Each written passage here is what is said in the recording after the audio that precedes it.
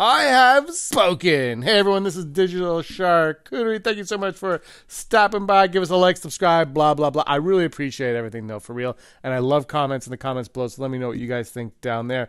Look, the Mandalorian has come and gone, and we got our answers as to who the spies were. They were not the armor. It was not Axe Wolves. It was not Bo-Katan. It was not Grogu. It was not Din Djarin. It wasn't anyone. There were no other spies. It was just the Kane Imperial spy. My first instincts on this one was that Kane was the spy, and she represented a plethora of Imperial spies across the galaxy. And I still maintain that. I still maintain that Kane, while we saw her, she represented ones everywhere. And the Shadow Council showed us that there were actually Imperials all over, and that you would suspect that they had their own Kane everywhere across the galaxy. So that was my first instinct. However, upon further review and further comments, Dale Erdman and some others as well, it's been brought to my attention that the spies may not have been the spies we thought of all along.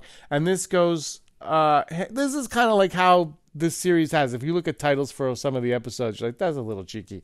There are 12 spies, and this is a biblical reference, and the reference actually directly correlates to the Mandalorians as people and their situation. And the 12 spies, and this is just, I'm just going to read your Wikipedia, so whatever. The 12 spies, as recorded in the book of Numbers, were a group of Israelite chieftains, one from each of the 12 tribes, who were dispatched by Moses to scout out the land of Canaan for 40 days as a future home for the Israelite people during the time when the Israelites were in the wilderness following their exodus from ancient Egypt.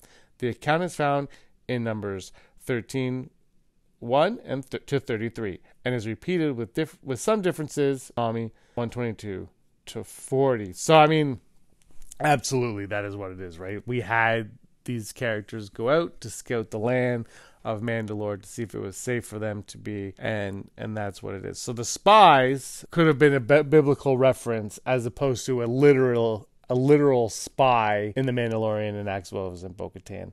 And you see people complain, and sometimes you're just not smart. Let me know, what do you guys think? Is this what they refer to as the spies? I'm sure we'll find out at Star Wars Celebration Japan 2025. Let me know in the comments below. Thank you for watching, everybody. And until next time, this is the way.